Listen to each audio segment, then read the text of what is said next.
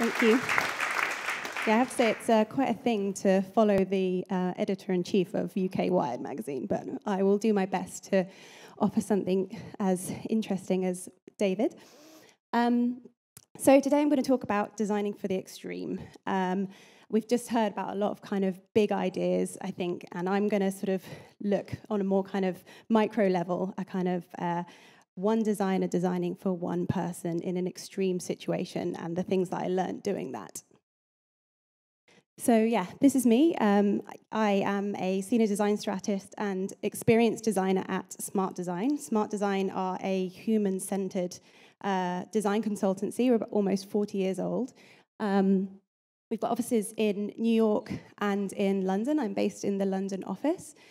But essentially, we offer services to a range of clients across healthcare and finance and mobility, but it's always about putting the person at the center of the design process. And it's the thing that I've always been really, really passionate about as a designer, is how to understand the needs of a person and use that to inform the design. Just out of interest, has anyone heard of Smart Design? Nope. I mean, I'm glad that we had more people knowing who On were than Smart. But this is probably my favorite case study of Smart. I'm just going to give you just this one so you know who we are. It's the design of the OXO Good Grips potato peeler. And the story behind it is really, really nice. So our CEO and founder was having dinner with a friend, and the wife of this friend was really struggling to use a really basic household item, a potato peeler. And David sort of looked at this and he thought, this is ridiculous. How is it that such a basic tool is so poorly used? The woman had extreme arthritis in her hands, and this household tool was just failing her.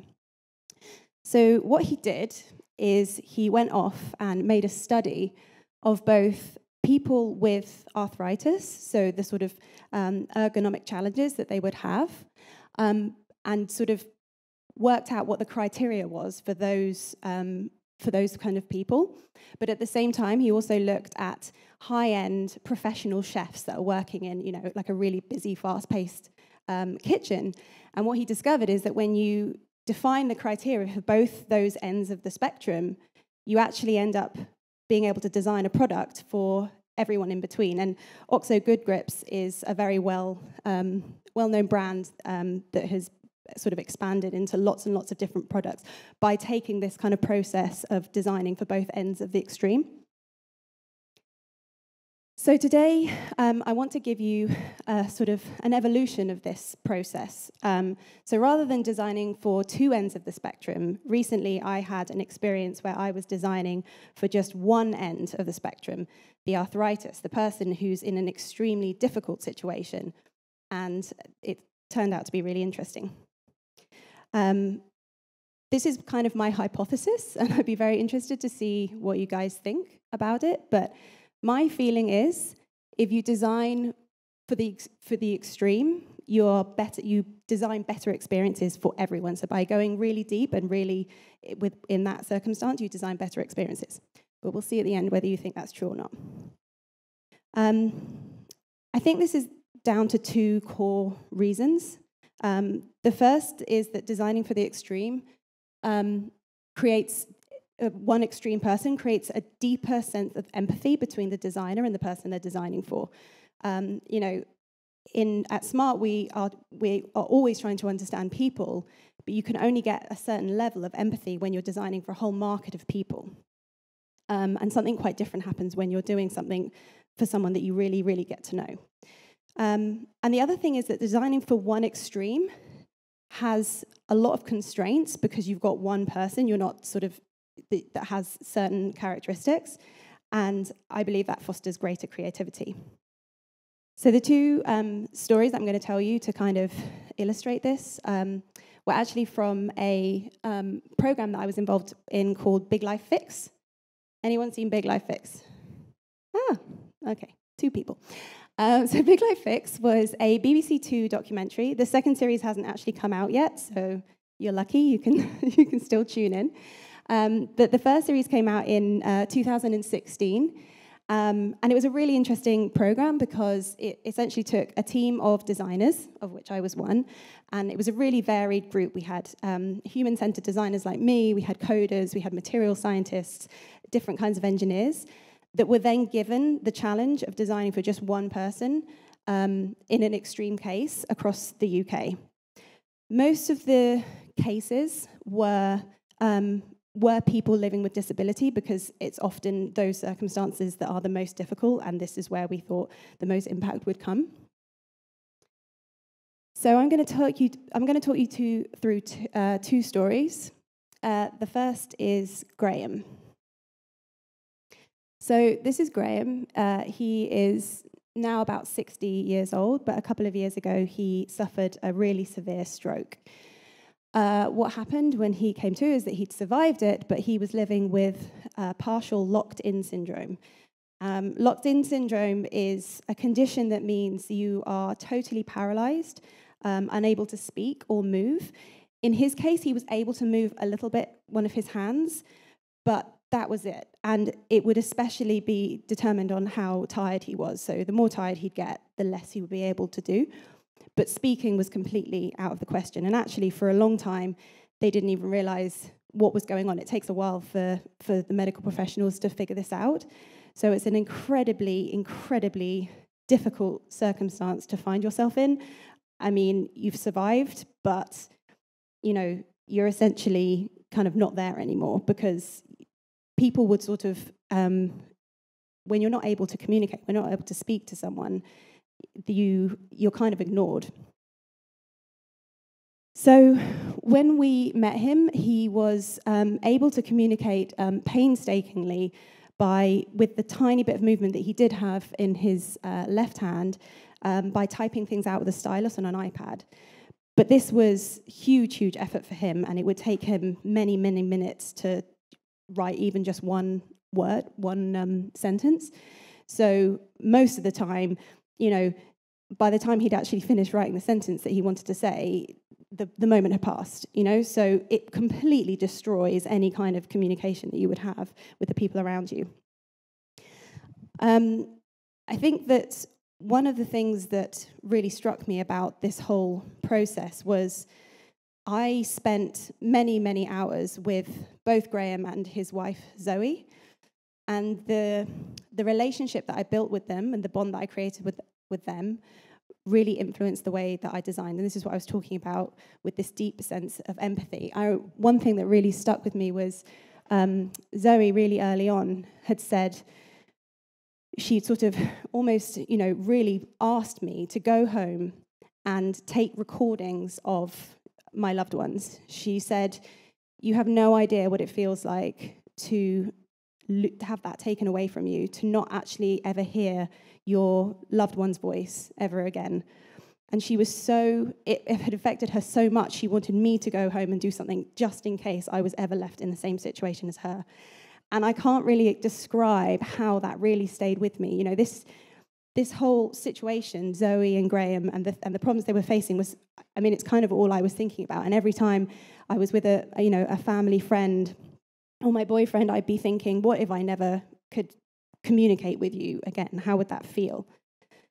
It's very common within the design industry to try and co-create and try and work with the person you're designing for to create something. With Graham, that was very difficult because the communication was the problem, but we did find ways of going about it. So what you see here is one of the early things that we did where we kind of started to imagine the different things that he might want the final solution to do, and then asked him to prioritize. So you can see on the left there, at the top it says must have, nice to have, and lower priority. And the sort of post-its are saying things like, I want to be able to communicate as fast as possible, or I want to be able to communicate with as much articulation or as much depth of, or as many words as possible. And so he was actually able to kind of dictate to us what he wanted the solution to do, which was really, really helpful. One of the other things that I did to try and deepen that empathy and deepen that understanding was to just sort of be around friends and family without speaking, to see what it really felt like. So actually spending several hours not saying anything at all, to see what that really felt like. And I think one of the things that was really interesting that I discovered was that communication between people doesn't necessarily have to be that a sort of long articulated sentence. A lot of the time it can be just a kind of a nod or an acknowledgement that the other person has heard and understood you, and you can actually go quite a long way by doing that. So it started to transpire that what we really needed to do was help him be able to amplify the things that he was feeling, or the reactions that he was having to what was going on around him. This is a Post-it note. I love Post-it notes, by the way. That's just how I spend all my time. This is where I was trying to map all of human emotion, which is really difficult, to try and start thinking, right, if you need to be able to react in any possible way, how do you do it? So at the top, you've got positive emotions. At the bottom, it was negative. At the left-hand side, it's playful. And on the other side, it was kind of serious. And actually, that axis was quite a good way of mapping the key kind of reactions that you might have to something. It was kind of throughout all of this and spending all the time with Graham that I realized that really the essence of what this, sort of design was about was giving Graham presence back in the room.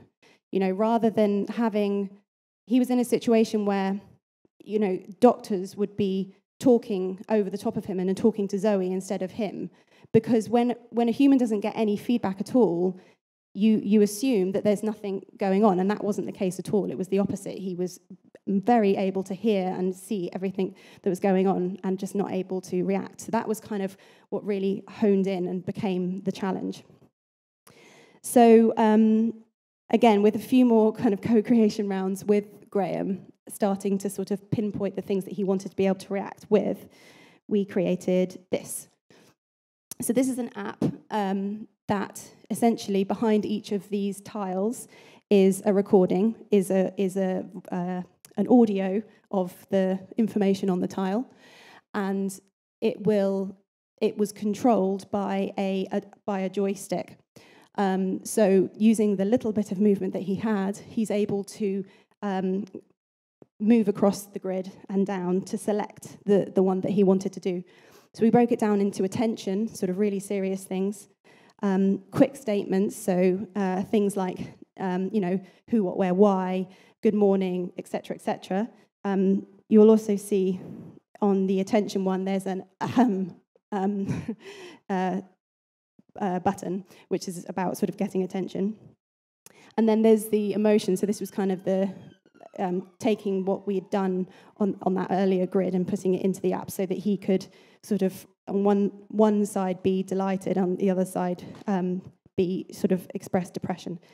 We also, as it happened, wanted to give him a bit of control of some of the environment as a sort of additional feature. One of the reasons that we designed it as a grid was that over time you're able to sort of memorize that sort of 1-1 down, sort of, kind of like right down would always get to the same place. So you can have almost shortcuts to be able to get to places, and over time he would get really quick at it. This is one of the other designers on the show designing the joystick. I mentioned already that one of Graham's problems was his ability when he was tired versus when he was full of energy was quite different. So the black line there is what he felt that the movement he could do on a good day, and the red is on a bad day.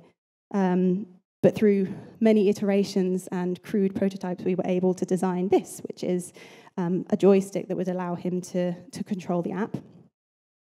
Now, I haven't mentioned anything so far about what the audio actually was, and there was a very important thing mentioned about Graham, which was that he'd really said right from the start that he didn't want the Stephen Hawkins voice. Like, he really didn't like that robotic voice, because essentially when you've lost your voice, why would you want it to be replaced with a robot? And I think this is where the constraints of the situation sort of prompted greater creativity, because what actually ended up happening is we were inspired by the Transformers movie. I have to admit that I've seen it. It's not a great film, but it does have one element in it which I think is really lovely, which is the robot alien is the way that it communicates, because it doesn't have a voice, is it jumps between radio stations. So it makes sentences based on things that it's hearing on the radio, which is really lovely. So what we did with Graham is all those emotion tabs, we basically used or sort of borrowed clips from TV and film, so that all the audio files themselves had the expression that they needed in the sort of recorded already in the file. So, for example, I think "Delighted" was the moment in "It's a Wonderful Life" where he's running down the street shouting "Yippee," because there's a robot voice would never be able to do that, but the emotion and the kind of the drama in it is really powerful. Actually, when we were telling Graham about this aspect of the design, we hadn't mentioned the Transformers movie thing at all, but the only thing that he typed out on his iPad was Bumblebee, and he'd made the exact same reference, which is the name of the robot alien. So he got it. As is always totally crazy in these situations, about 3 weeks before we were about to deliver the product, something really extraordinary happened, which was whereas Zoe had said right at the beginning that she just, really wished that she could hear his voice again, and we had said, do you not have any phone recordings, any videotapes? But she said nothing, and she'd looked and asked everyone, and there just wasn't anything. They were having work done on their house, actually to better cater for Graham, and an old box of videotapes was found in the attic, and we were able to go through the good thing about working with the BBC is you have very powerful editing rooms. So they went through all the footage and pulled out every single time he said anything, and we were able to populate a lot of the other audio files in the app with Graham's own voice. I do have a video here, and this is Graham using the app for the first time.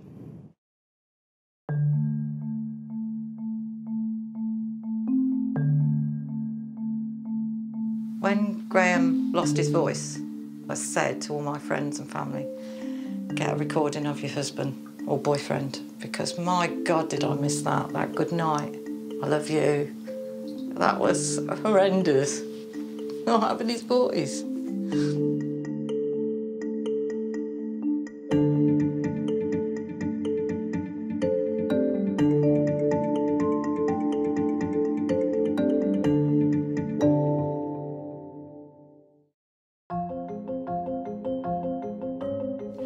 Hi guys, it's good to see you. Hi Graham, hi Zoe. This is Ross.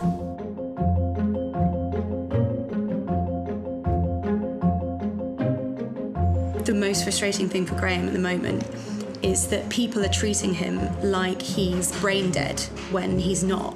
The key thing is that he can say just a quick statement whenever the urge comes across.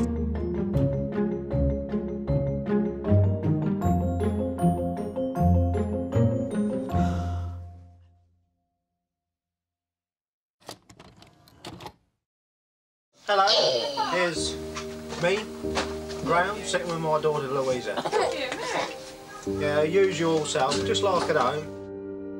But we did. Like the boots. I love it. You're not supposed to throw stones at the video camera. Yeah. Christmas Eve.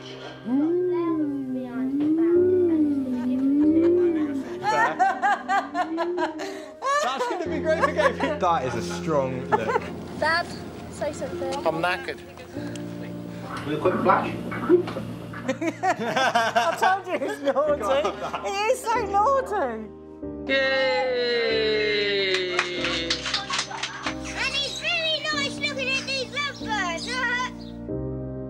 It's it's just amazing to actually see what he's really like. Or what he used to be like. Yeah, but what he is like, he's just still there. Just he can't get it out. Yeah.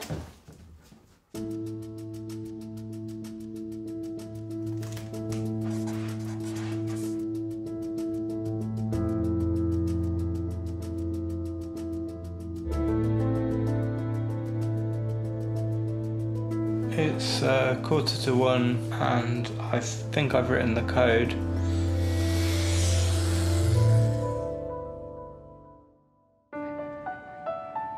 I definitely felt a very, very strong emotional connection to this story. You could be like your dad or your brother or anyone. We found clips of you and your own voice from the home videos that we've dug out the attic so that they're actually you. We went through about 50 hours of footage. It was really nice for us actually to hear you speak and see you move, and that was really great.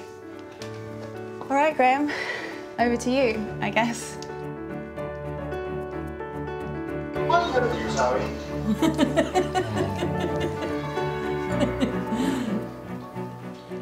I love you, Zoe. Oh, what do you keep president? I can hear you. I don't care what you say. Have a well-earned rest and a drink.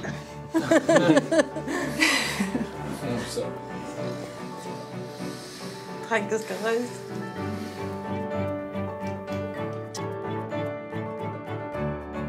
See you tomorrow. Yeah. I love you, Zoe. See you tomorrow.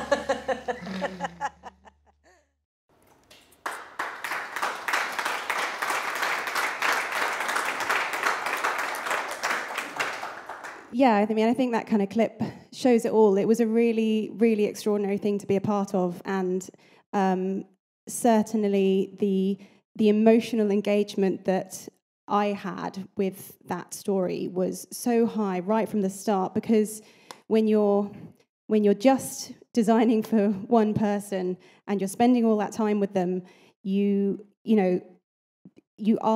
able to really kind of live what they're living. And I think that there's something really special in that is sort of worth thinking about when you're designing other things. So I think I'm okay for time. I have a second story to tell you about. This was a more recent, it was actually the last episode that aired, which was a Children in Need special.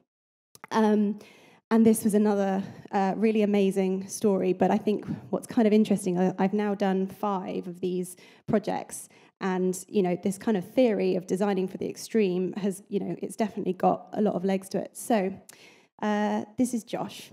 Josh is 8. He lives in Blackheath, and he has got something called Norrie disease. Norrie disease means that you are, it doesn't in all cases, but in his case, he is profoundly blind. So that means he hasn't got any light perception at all, and he was like that from birth. He goes to a mainstream school, meaning that he's the only blind child in the school, local to where his family are. And it's the challenge in this case was, I mean, there's many to choose from, but the thing that they had identified as being a really significant problem was that he was getting on pretty well in classes, but he was really, really missing out when it came to being in the playground with his friends. As you can probably imagine, one of the things they did was actually blindfold me and push me into the playground, and it's really intimidating because not only have you got uneven ground, you've got children screaming, like things moving around you. Of course you wouldn't want to willingly put yourself into that situation. So what was happening was Josh was spending all his break times alone, playing with his favourite toy, which was Spotify, making playlists. So I was working with one of the other designers, Jude, in this case, and we kind of set about on this challenge. How can we get Josh playing in the playground confidently when he's the only child that can't see? We actually did quite a bit of research and spoke to some other people with Norrie disease, other people that were blind, older adults that were blind, to see what kind of impact this might have sort of later in life. And it was quite an awakening to really understand what it's like to live today in without being able to see. One of the things that really stood out to me was one guy we interviewed said, people don't talk to me, I have to talk to them. And I mean, a little bit similarly to Graham, you know, when you're talking to Josh, for a start, he always puts his head down because he doesn't need to look at you because he's listening. But when you're another person trying to communicate with him, it's actually really difficult because it's a totally unnatural way of speaking. So it's difficult, especially for children, to be able to communicate. But, you know, when you think about the friendships and the development that happen in the playground, it's so critical that, you know, the adults were saying that actually keeping friends and keeping social as a blind person is really, really difficult. So that's what we wanted to try and change. Now, we came up with lots of different ideas, originally all to do with navigation, kind of how do we tell him where he is in that space. And we tried lots of different things because we have, you know, different sort of tech people helping us out. And the first kind of major experiment we did was we put Bluetooth beacons all around the playground, and then we had one of the coders on the team made an app that meant as you were walking along, the app would identify when it had crossed a beacon, so it would say, you are at the swings, you are here, you are that, so that the theory was that we'd be able to navigate around the playground better and interact with the children. Now, what's kind of interesting is that what we realised is that we were being too kind of singular in our ambition for him. It wasn't just about navigating him. It wasn't about changing Josh to be able to suit his environment. It was actually about I'll come back to that. It was actually about leveling the playing field. It was actually bringing the other children and Josh onto the same plane so that there was no disability and they were all able to play together. The reason I put this slide in, this is a really fantastic product. I'm not saying it isn't, but it is an example of where I think that true human understanding that wasn't fully kind of realized. It's the Microsoft project, which was a pair of glasses that were reading things around you and sort of like feeding information so that you can be walking along and it's describing what's around you. Now, that's really amazing, but it's still changing the person rather than the environment. So we kind of went back to the drawing board a little bit, and we had to sort of really understand play as well as Josh's needs. So we did a bit of kind of playground safari, and we're watching all the kids running around. We even had two of the kids were kind of like my little kid detectives, and were like writing down everything that was happening in the playground. And what we realized was that play needs to be really free. Actually, kids are really imaginative, and in their playground, they had a few kind of things that they were supposed to interact with, and actually, the thing that they were most interested in was a tree stump that they were all kind of like piling on top of and jumping off and pretending it was a castle or something like that. And all of that's always changing, and we realised that we needed to create something that would give Josh and the other children this kind of even playing field, but also kept it as loose as possible so that they could invent what they were going to do. So this was the design that we came up with. This all happened over about 6 months, by the way. What we decided to use was some really fantastic existing infrastructure. This is guidance paving. You might see it outside on the street, at crossings, at stations. The blister tiles, essentially, in the blind community, when you feel it underfoot, it means stop, there's a hazard, there's something to be aware of.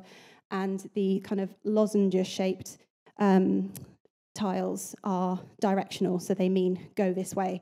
So that's actually something that Josh is a little bit familiar with. Now, what we decided was, in order for him to be able to have even more confidence, what if we gave more information to the tiles? So essentially what we're doing here is we are laying down interactive pads underneath so that when you jump on one of the blister tiles, it makes a sound.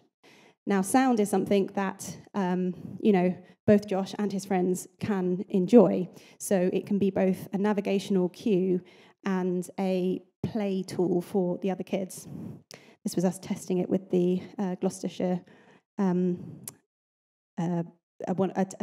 goalball. Goodness, forgot. A goalball team. Goalball is a fantastic sport that was designed for World War II soldiers who'd lost their sight, and it's a game that uses a ball with a bell in it, and all players, sighted or not, wear eye shields so that so they're put on an even playing field. But so the design of the playground here is essentially a kind of road network for Josh, but the other kids, when you're jumping on the sound, like all the kids can hear them and can sort of make up games based on the sort of sound kind of pinpoints. It was a ridiculous feat to try and build this playground. Unlike Graham's app, which was actually quite small scale, this was a whole playground full of kids. So luckily, when you're the BBC and children in need, and you ask for help, people help you. So we were very fortunate to have Mace Group to come in and help build the playground, which was amazing. I'm going to show you another short video.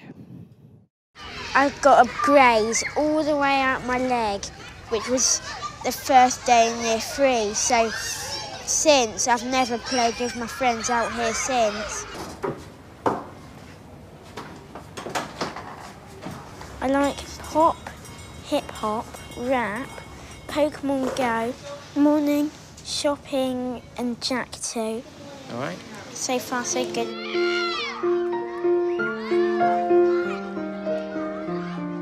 My favourite class is playtime. My class always goes outside, but the playground's too big. It's too big. And I can't find my friends.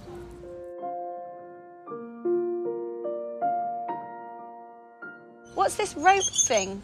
God knows. God knows. So I've been thinking a lot about this guidance paving. Wouldn't it be cool if it did more than just indicate underfoot? What if it had a sound attached to it with more information?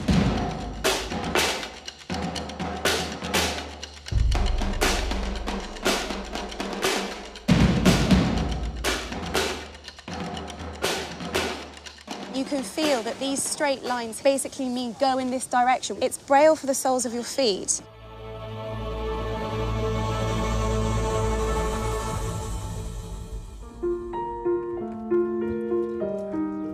Hey, Josh.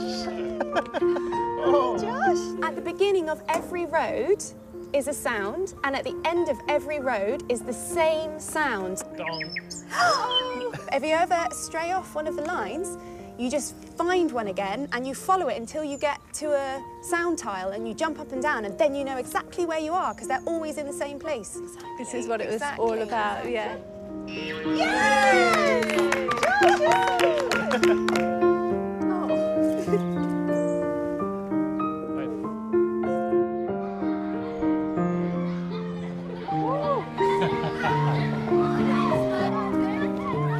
When he's in this space, he's just like any other kid. He's playing like his friends. He's playing with his friends.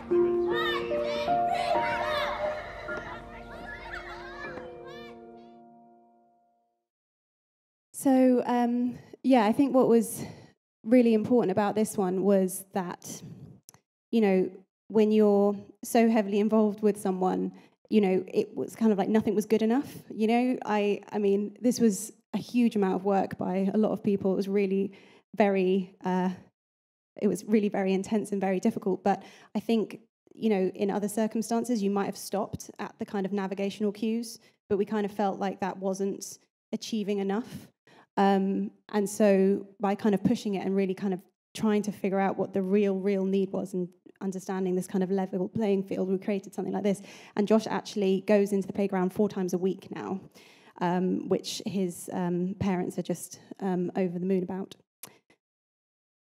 So, yeah, back to my hypothesis of designing for the extreme results and better experiences for everyone. I mean, I think that there is value in this process, in doing something slightly differently and designing for just one person in an extreme circumstance. It's something that we are sort of looking to sell into some of our clients. They don't always take it that well because, you know, they freak out when it's like a sample size of 8, let alone 1. But I really do think that it could go somewhere. Thank you.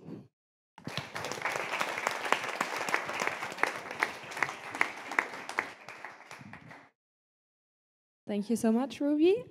Do we have any questions? Yes. Hi, my name is Marjane. I was wondering, the app you did for Graham, you can maybe expand it to other people with stroke? Because I had an uncle who was in a better situation, but similar situation. So if you have some, I don't know, recording of a person's voice, would it be possible? And are you saying, is the app available for people, or are you saying, do I think it would be applicable to other people? Yeah. Can you use it or adapt it to somebody else? And you know, how it could work, for what price, under what conditions, and so on and so on. Yeah, I mean, I think that you know, we've shared this story several times, and the feedback we're getting is that there's all sorts of different kinds of conditions that would really benefit from it. Children with autism as well, sort of different kinds of people that struggle to communicate, for sure. There are essences of the design for that can be found in some other applications. That app's not actually launched. All the projects on Big Life Fix were funded by the BBC up until the point, like they were all prototypes. Some have been taken on by, like one has been taken on by Great Ormond Street Hospital, and yeah, we're always looking and interested in people that might want to take it on because it's kind of their taking. Thank you. Anyone else? Thank you. That was a really fantastic talk. In terms of the process of when you put your post-it notes all over the wall and you're picking apart the various problems that people might have in their lives, how do you determine when you found something like a real nugget and something with real potential to design for? What's kind of that? How do you know when you found it? That's a great question.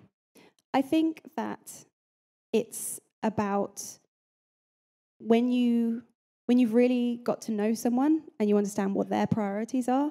And with Josh, we could see the difference in his kind of body language from when he was sitting in the corner of the classroom on his own playing with his Spotify, because we did a session really early on where all the kids were playing and he was just kind of sitting there. And he says he's happy and he says he's okay.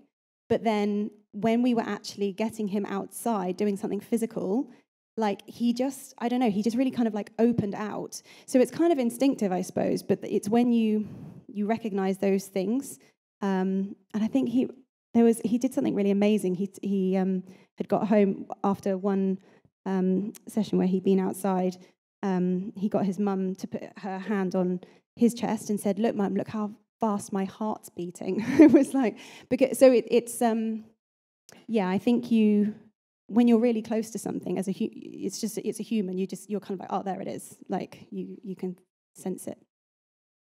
Thank you. I just thought that was amazing. I just thought it was just really blew me away, and I just wondered in developing all of what you do there, did you come up against any like blockers, particularly when you were doing the stuff for Josh in the playground? I mean, did you have to get like planning permission and all of that? Just sort of talk about that kind of stuff. Yeah, absolutely. So the playground in particular was the hardest thing that I've ever done. And actually, the design of it was not straightforward, but, you know, we kind of got to what we were trying to do. Then we managed to figure out how to make the tiles work.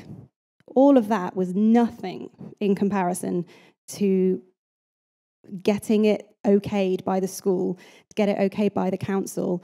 And to be honest, you know, it really looked like it wasn't going to happen because it was too big a job.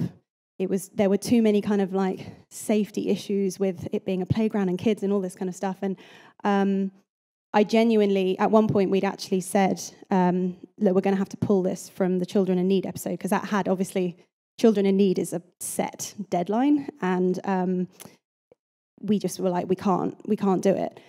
And so, yeah, I mean, I think that what it really kind of came down to was, you know, everybody just really believed in it. So every time we kind of, you know, faced another person that was saying, you can't do it, which was multiple times a day. Oh, by the way, I was doing this all alongside my job. It was kind of all the designers on Big Life Fix were, you know, it's a kind of extracurricular thing. So the stress is not even the word. It was so hard. But essentially, people do get really united when they connect with that one human. And so, you know, I remember there was a point where we had like a board meeting with Mace Group, who were fantastic and did that whole thing for free, were absolutely fantastic. We were standing in this room with them and people from the council, people from the school. And, you know, I would just like stood up and was like, you know, I just want to thank you all for getting it this far. And, you know, this is something really extraordinary. Like, this would really change his life. And they went for it, which was really brave of them as well. Yeah, I just think it's unfortunate. I mean, Children in Need is all great, and you see all these fluffy stories and all the rest of it. What you don't realise, and you've just highlighted it, is the things you have to go through, all the hurdles and all the bureaucratic stuff, and also people that don't listen and all the rest of it. You know, it must be an absolute pain. And I think it's one of the things that, you know, working as part of a TV show as a designer was very interesting and difficult. But I think one of the things that TV does, and something as powerful as the BBC and Children in Need, is you have leverage. People want to do it because it's TV. And that's the really magical thing, is like that playground would never have existed if it hadn't been for the fact that it was going to be on TV. So I'm very grateful to TV for that reason. 1 second. Thanks. So the tech world uses the word scale quite a lot. Is this scalable?